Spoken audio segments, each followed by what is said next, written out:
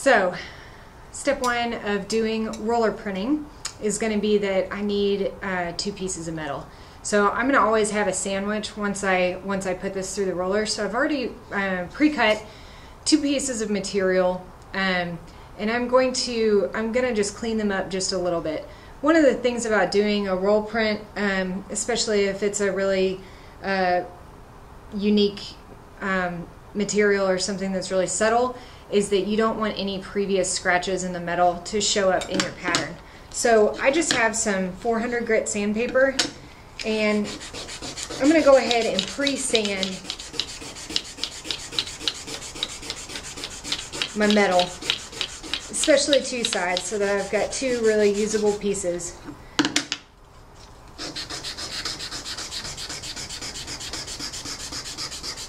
This is one of those steps that you do need to remember right away, because we're going to have a lot of steps coming up that are going to be to soften the metal in order to be able to roll it. And as we know, sanding work hardens the metal, so you want to do this at the beginning so that we get all these unwanted scratches out. So I've got some 400 there, and then I'm going to switch to some 600. And I just have a couple of pieces of sandpaper that I've pre-cut, but they just came out of big sheets. But that's kind of nice. You do probably want to just do this by hand. If you are on any kind of nice table or anything, make sure that you put down a scrap piece of wood, because you'll get your table pretty filthy. So there's 600. And then this one's ready to go. So the next step is going to be that we're going to have to take it over and anneal it. We need to anneal the metal so that we can soften it, so that then this can take on the texture. So that's it. 2 pieces to 600. So when you get your metal from a manufacturer, it's been put through rollers, it's been refined. It is what we refer to as work-hardened, and so that is when the crystalline structure has been broken up into smaller segments, and now it's harder to work with. We need this to be really soft in order to press our pattern into it. So the next process we need to do is called annealing. So we're going to be annealing a lot for most of the time that we're doing things. I'm going to show 2 different ways to anneal. Because annealing is that we are trying to get it to this prescribed temperature to reform the crystalline structure and to make the metal usable. So this is copper, and it's really our softest metal that we're going to be working with, and it takes on patinas really well, and it takes on pattern really well. So I'm going to use it for this. I have my torch ready, but I'm going to actually switch to a number 2. The numbers are here, and this one's a number 1. So I just unscrew. I'm going to push it all the way down to where I can't see the holes there, and then just screw it on. Never over tighten a torch tip, because you don't want to mess up the threading. So just a good tightening, but don't overdo it. Okay, and so we're ready to anneal this piece. The first one I'm going to do is just with color. So I'm going to strike from the top or the side. And when we strike, you need to be pushing down and pulling across to get that spark. The top of the side is important so that you don't end up burning yourself with the reflection of it. You'll also know that we have acetylene air torch tips, and so sometimes when you turn it off, you'll see a little spark that comes out of those holes there. So, okay, so first one we're going to do is going to be based on color. I'm going to go just nice and easy, keep the heat on the metal, and I'm doing it just like I would be spray painting something. And I can pull my heat off of the metal, and you can see that there's a color change. So this is where we would say this is like the rainbow stage. So the metal is getting nice and hot. I'm I'm heating consistently, and there's that really good rainbow stage. Now, after I start to get down through the metal again, all of the metal is kind of a dark gray. It's all consistent. So that's the next stage. And then I'm going to be looking for when it is kind of, the flame coming off of it is turning orange, just like you see there. So when it's turning orange, and even when my torch goes across and I can kind of see that it's pink behind it, that has been annealed. So that's one way. I have some water in a quench bucket. Make sure you're using tongs because it's hot, just copper tongs. And I've just quenched it in just straight water. Now, this spot is really hot, so make sure that you use tongs to place it back up again. Having a brick behind it is going to be a helpful way to make sure that that heat reflects. So the next way that I'm going to show is using grit flux or whatever flux you use for soldering. And the thing that's cool about the flux is it is going to become mirror-like or glassy at the same temperature of annealing. It's probably roughly 1200 degrees Fahrenheit, somewhere in there. And so I can still do that rainbow technique.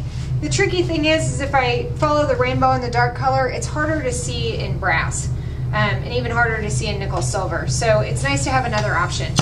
I put the flux on the back of it and the part that I didn't sand as well, because once I pickle it and clean it, it will create some discoloring.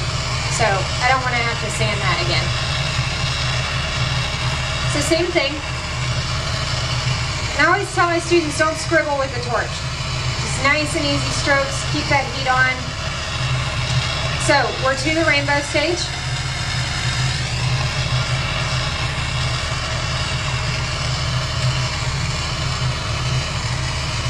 You need your torch to be about 1 inch away from the blue cone for its hot spot. So now we're at that black stage, and just keep a watch on that flux, because now it is starting to look like a mirror or glassy, however you want to describe it. See how it's a mirror? And then I can also see that my torch tip, the end of that is turning bright orange. That's where it's annealed. Okay? So that one's also annealed.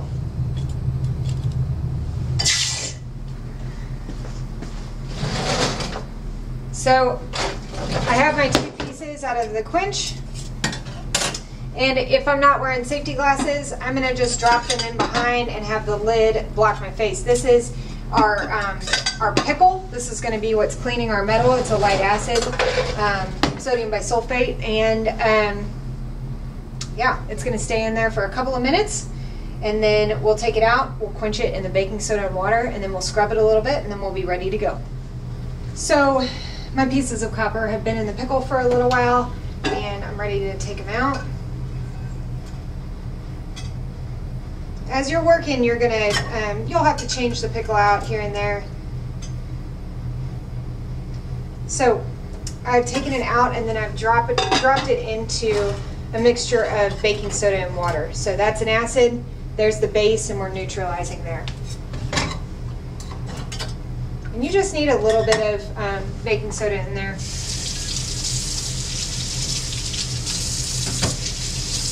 Then I have some Scotch-Brite pads and some pumice. I'm going to just go back to that side that was done with 600.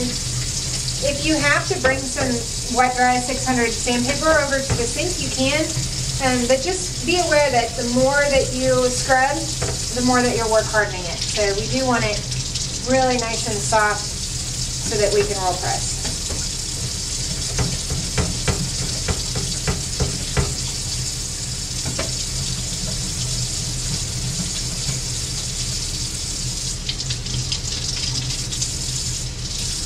And then I want it really dry.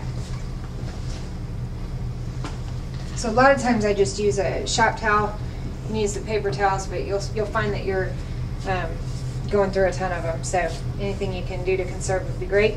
So I need it really, really dry because it's going to go into my steel rollers. Definitely don't want any water hitting any of the steel in our room, so we don't want to rust it. So we're ready. Let's head to the rolling mill. So here we are at the rolling mill.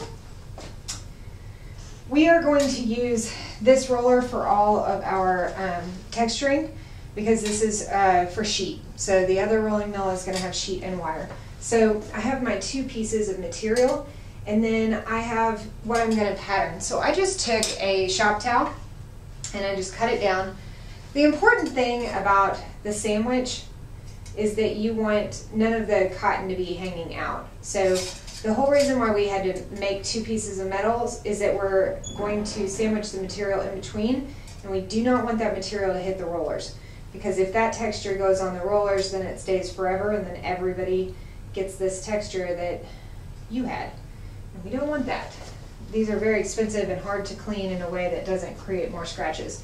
So again, the gauge plate is sitting here so that you actually know what you're working with. So I started with 18 gauge metal, and with this rolling mill we have a number gauge on top that you can gauge how tight it's going to be, so that then you can repeat this over and over again. So my steps are the same every time. I am going to open my rollers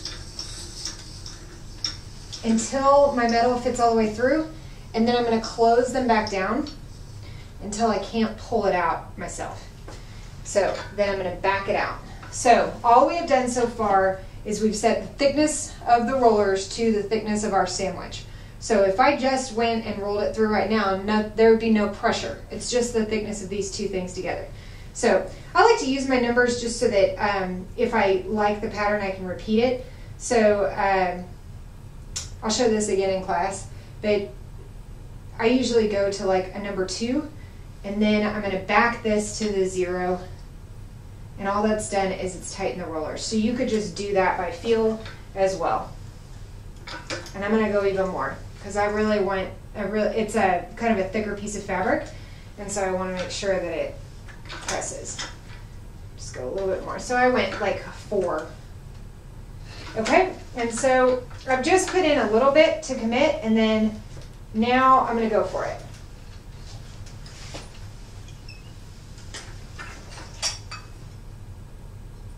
That's beautiful. This is pretty much ruined forever, so you just throw that away. So whatever you're going to put through there, fabric, paper, things like that, it's going to be pretty destroyed afterwards. So we'll patinate this, and then I'll show you the details of it.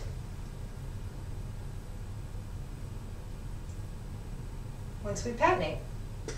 So our last step here before we get sawing or anneal it again is that we need to flatten it. Our anvil still has little nicks and things from doing mokamegane or blacksmithing or something, so you want to make sure that your pattern is faced up, and then you're going to use the dead blow hammer, which is rubber, so it's not going to mar your piece. Make sure that there's nothing sticking to the rubber, like a little piece of metal or something, and then you're just going straight down with your blows.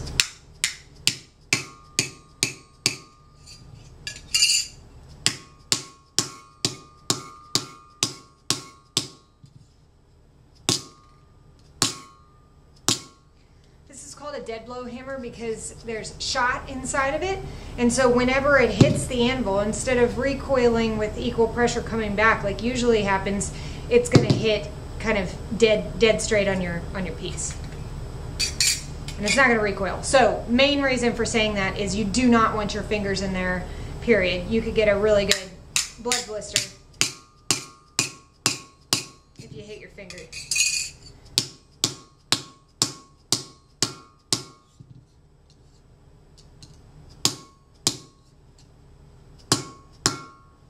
And that's it. Now we're ready to make stuff with our beautiful texture. Here is the final texture from our shop towel. So I have my 2 pieces of flattened patterned material, and then I can saw out forms, anything that I want to do from there. So a couple of friendly reminders from the whole process. Once you've cut your metal, your 2 sandwiches, make sure that you sand out any unwanted scratches. Whenever you anneal, make sure that you use proper ventilation and safety measures whenever you're using that torch. Once you have pickled and cleaned the metal, make sure that the metal is extremely dry before you use the rolling mill. The pattern material needs to stay inside the sandwich no matter what. And then after you have roll pressed, when you use the dead blow hammer, make sure your pattern is facing up so that you don't get scratches from the anvil, and make sure you do not hit your fingers because you would regret it. So that's it. We have this beautiful pattern. I'm going to make something out of it and then patinate it and do really cool things, hopefully. So thank you for watching.